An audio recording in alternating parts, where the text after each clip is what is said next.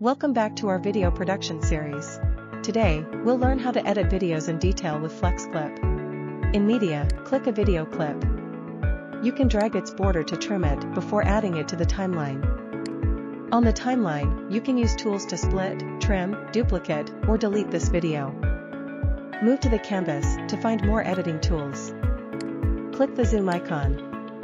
You can zoom in or zoom out on this video freely, or choose to fit or fill the canvas. Click the volume button to adjust the volume of this video clip individually. Filter and adjust allow you to customize the video style. To adjust the speed of this video, click the speed button. You can choose to use the normal speed option or the curve speed option.